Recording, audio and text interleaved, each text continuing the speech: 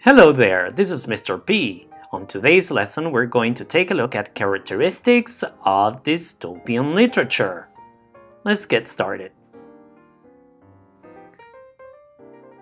Let's take a look at dystopia etymology. First of all, we know that dys comes from Old Greek and it means bad. Topia means place in Old Greek. So what is the opposite of a dystopia? Well, your answer will be utopia. Yes, that's right. Utopia is a place or state or condition that is ideally perfect in respect of politics, laws, customs, and conditions. Then what is dystopia in literature? It is a world in which everything is imperfect and everything goes terribly wrong. Dystopian literature shows us a nightmarish image about what might happen to the world in the near future. Usually, the main themes of dystopian works are rebellion, oppression, revolutions, wars, overpopulation, and disasters.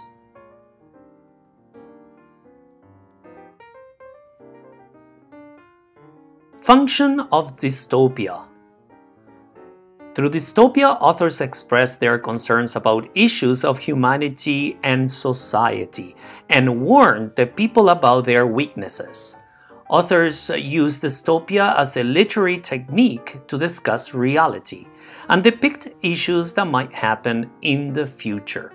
Thus, the role of dystopian literary works is to educate and give awareness to the audience. Dystopias also serve as warnings about the current state of affairs of a government and of those in power.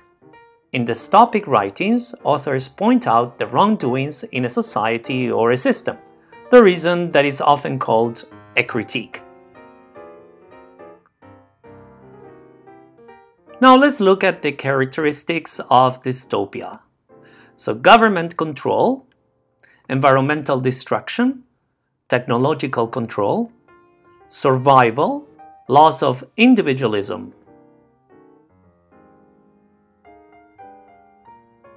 Characteristics of dystopia example. Citizens live in a dehumanized state. Another example. Citizens conform to uniform expectations. Individuality and dissent are bad. Another characteristic of dystopian example. Society is an illusion of a perfect utopian world. The dystopian protagonist. They often feel trapped and are struggling to escape. They question the existing social and political systems. They believe or feel that something is terribly wrong with the society in which they live. They help the audience recognize the negative aspects of the dystopian world through their perspective.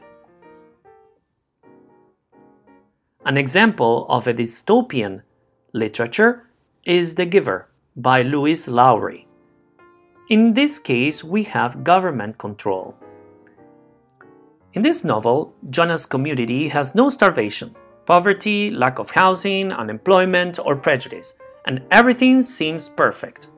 However, as the novel advances, Jonas gets insight into people's personal lives and notices that they have given up their individualities and freedoms. Besides, the community is a hypocrite, conforming to false ideas and becoming a bad place to live in.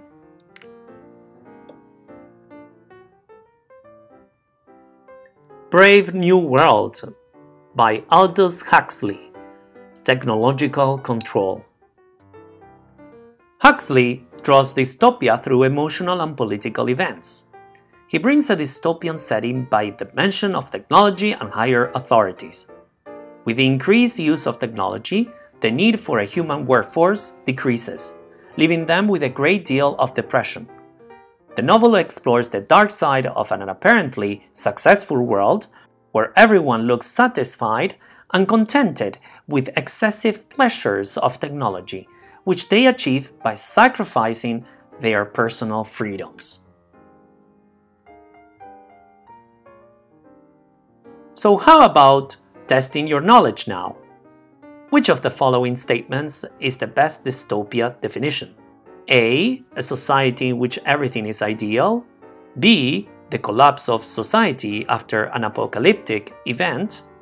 C, a horrifying society with much human misery. That's right, the right answer is C. Question 2. Which of the following narratives would qualify as a dystopia example? A. Louis Lowry's The Giver. A society has eliminated pain in return for sameness, but in so doing has also eliminated emotion, color, and personal individuality. A boy named Jonas receives memories of what the community was like before sameness destroyed all these things. Cormac McCarthy's The Road.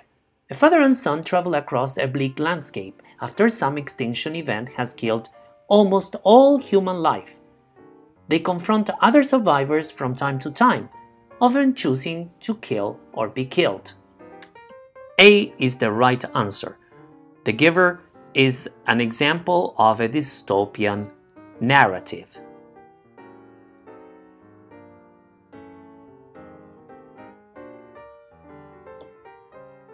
Number 3. What makes George Orwell's novel Animal Farm an example of dystopia? A. Is a satire of the real events of the Russian Revolution. B. Napoleon the pig, who attains complete power, convinces the other animals that they are better off without human rule, then forces them to work harder for less food. Or C. The characters are talking animals who have thoughts and feelings. So here the right answer is B.